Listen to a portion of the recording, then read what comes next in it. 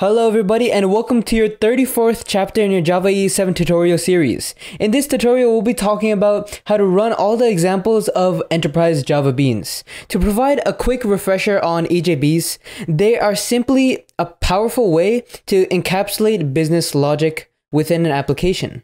Like I said in the previous episode, they can be accessed from remote Java clients, web service clients, and components running in the same server. Alright, so I threw a lot of gibberish at you. Let's take a look at what it means. So in the last episode, we created a stateless session bean named converter bean together. This episode will go over 4 more types of session beans. Our cart bean, a stateful session bean that is accessed by a remote client, our counter bean, which is a simple singleton session bean, a hello service bean, a stateless session bean that implements a web service, and then finally a timer session bean, which is a stateless session bean that sets a timer. Alright, getting right into it, let's take a look into our cart bean. Now that we're jumped into our NetBeans, let's go ahead and right click and click open project. Inside here, all you gotta do is navigate to your examples and go down to your EJB. The first guy you wanna look at is your cart example. Over here, you can double click your cart and you will see, first of all, you'll see a few modules, and let's go ahead and open these guys up. First, let's look at our cart common, and over here, you will see a few things. You can go ahead into your source packages and open up into your EJB. The first guy we want to take a look at is our business interface. Unless otherwise specified, over here you can see that it's remote instead of local. So the business interface basically defines all the methods that your classes will need to implement. For example, in this case, since it's a cart, all we got to do is add a book, remove a book, get the contents of the books, and remove any books. Okay, so let's take a look into our utility classes. These are our helper classes. First is our book exception, which takes in any, if there's any problem with the transaction or something, this exception will be thrown. And then there's our ID verifier, which is a verification. So these two helper classes, which we'll be calling them, are basically, as a whole, they help out with tricky verifications and validations. Alright, so now that you got that, let's close this guy up and let's go to our cart EJB. If we double click this guy, you can see that our source package inside EJB, you will see cartbean.java. Inside here, you can see that this is our session bean class. It is annotated with an @stateful, as you can see over here, stating that this session bean will be a stateful session bean. It implements the business methods defined in the business interface. Like we've shown before, this is our business interface, and it's implementing our cart, which then goes ahead and implements them. So this is our method that you saw over here in cart: remove book, get contents, and remove. Okay, so finally, the primary purpose of this bean is to run business tasks for the client. Alright, enough of me rambling, let's go ahead and get right into this code. All you gotta do in this case is start your Glassfish server, which in my case, it has started already, and you can go ahead and click build. So once again, this example represents a shopping cart in an online bookstore and uses a stateful session bean to manage the operations of the shopping cart. The bean's client can add a book to the cart, remove a book, or retrieve the cart's contents. So now that you get that, let's go right into our build log. If you scroll a little bit up, let's see. All right, so you can see that we have an output of the following. We retrieved the book title, we retrieved the book title from the cart, and retrieved another book title, and then we removed this book from the cart, and then we caught a book exception. Alright, so that's all there is about this cart example. Now that we're finished with that, let's go into our counter bean example. Okay, so we have a lot over here, so let's clean these guys up. Let's go ahead and close this guy, and close him. Okay, so counter example. Let's open our project and double click counter. So this demonstrates how to create a singleton session bean And you can see how a singleton session bean is super useful, especially when you want to make sure that when you're counting stuff like money, you want to make sure that the number that's shown on the website is actually accurate. And because like you don't want people to think like, hey, like I saw there was $100 in my bank account. Why was it like why was it discharged? Like why was I not allowed to take it? So you'll see how it actually works out. The first one we want to take a look at is our counter bean, which is our singleton session bean. This is the king of the entire thing. All it's doing right here is, first of all, specifying that it's a singleton bean. It's managed by the container. So basically, concurrency management means that the container manages the reading and writing of this class's methods. And finally, this @lock annotation. What this does is it tells the this method that, hey, I'm being used right now. You can't access me right now until I'm done with my method being used. Let's say we have two containers, right? Or let's say we have two clients and they want to access this method.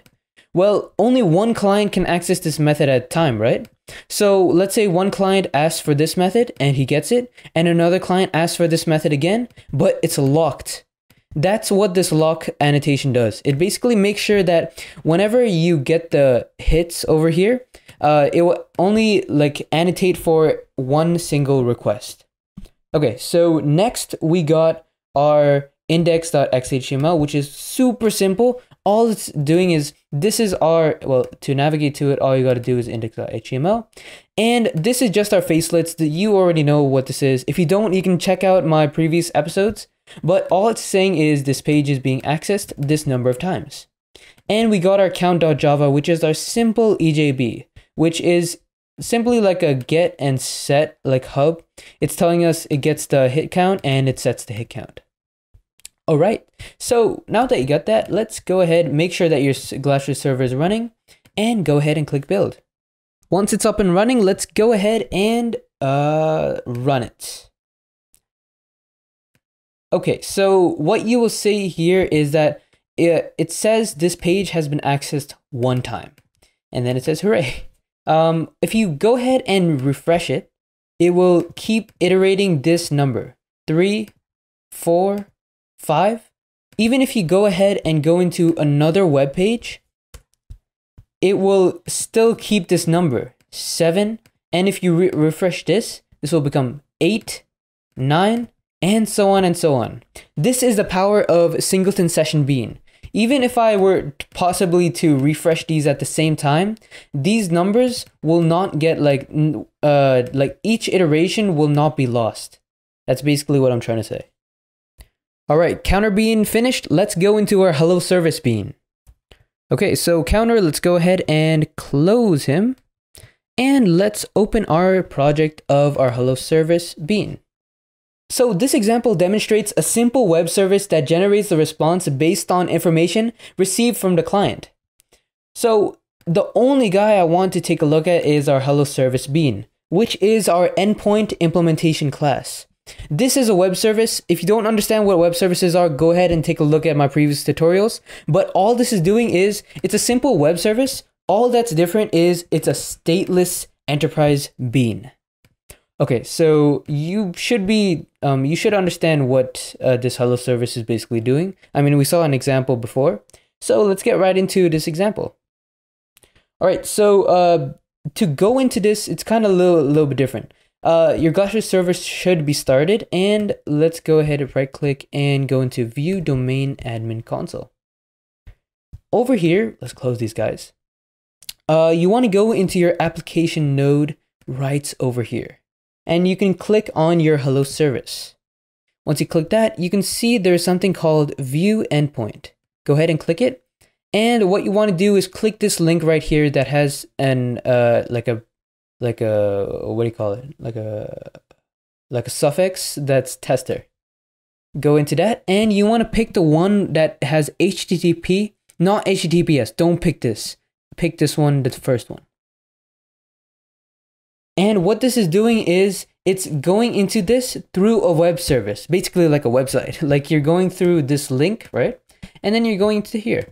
So you can go ahead and say hello. This is literally the same thing. All it's doing is it's taking this and it's putting it in its enterprise bean.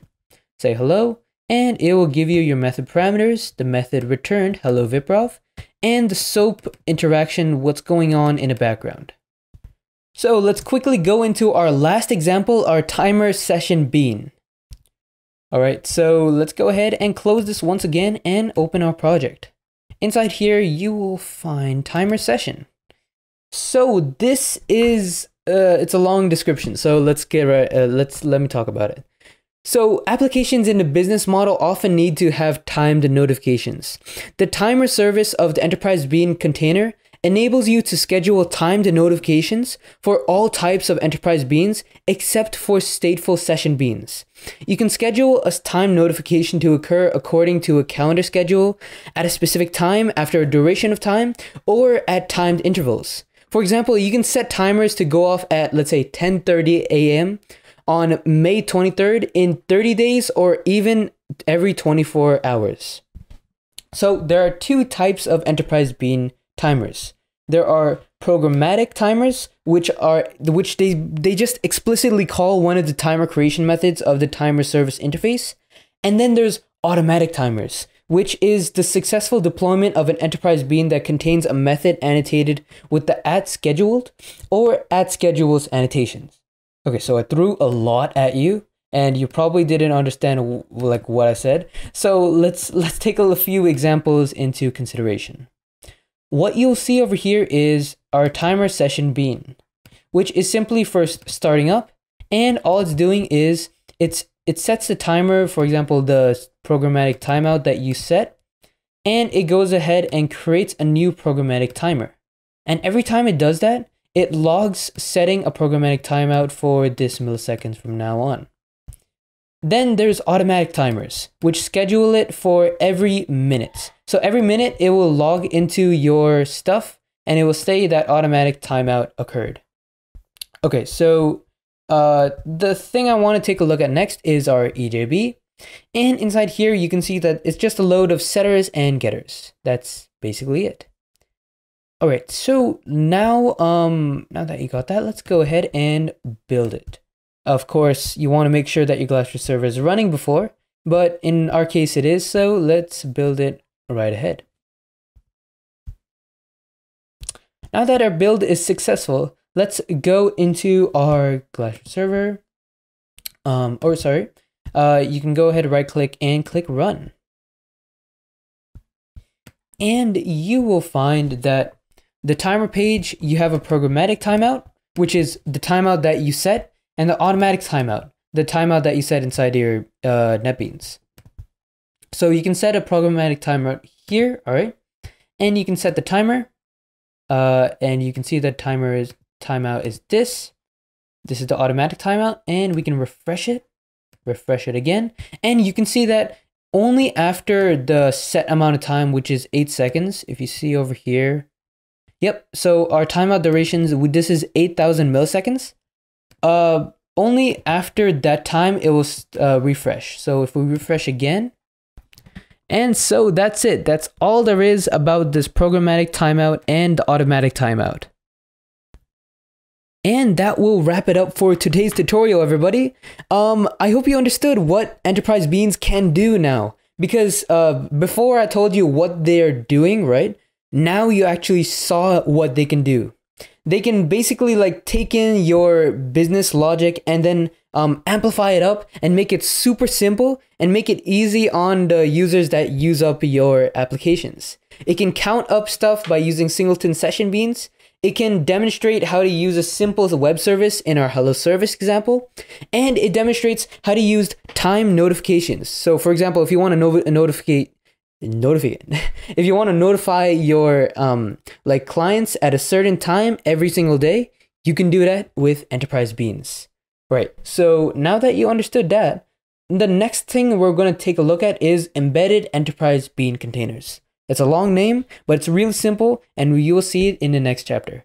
Until then, I will see you in the next video.